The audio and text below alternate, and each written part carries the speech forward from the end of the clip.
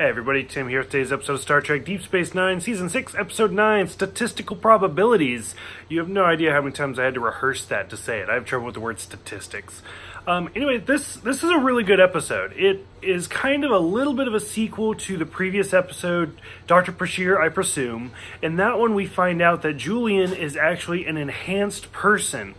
And if you watch that review, I talk about like how they bring up the eugenics war and Khan, and how basically being genetically enhanced is just, it's against the law. And ever since that episode, Julian has been more able to be himself. Like, he's super quick at math, almost as fast as the computer. When he and O'Brien play darts, he has to stand way, way back because he can just get a perfect score every single time. Stuff like that. And stuff like that comes back in this one. So in this episode, we meet 4 different characters who have been institutionalized because they were also enhanced, but for whatever reason, their enhancements didn't quite work as well. And so they're mentally ill, essentially. And this is the first time we've really encountered something like that in Star Trek. And you just kind of watch them, like Jack has trouble talking, and the woman is just trying to seduce Julian the whole time. One of them doesn't speak at all.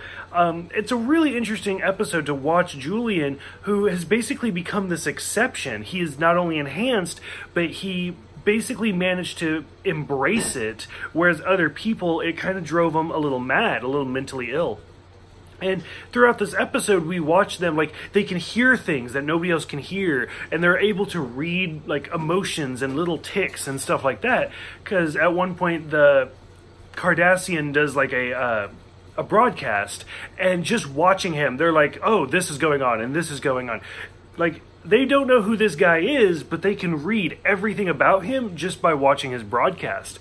So it's really interesting to kind of watch how they interpret things.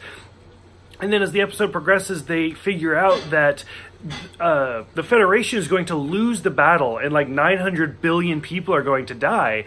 And Julian takes these numbers to Cisco and is like, we have to surrender. We're going to lose.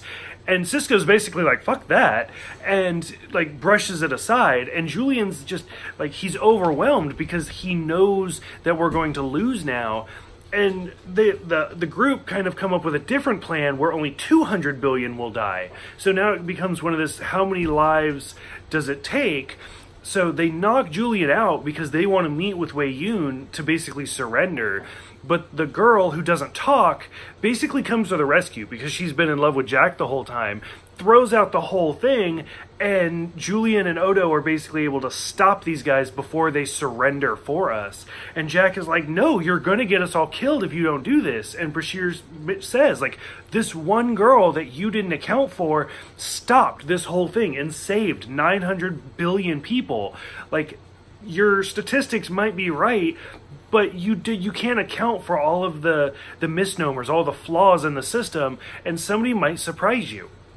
Overall, I thought it was a really good episode to kind of show how in war you have to try to expect the unexpected, and how you can't just go by the numbers because you can't quantify like people's will to survive.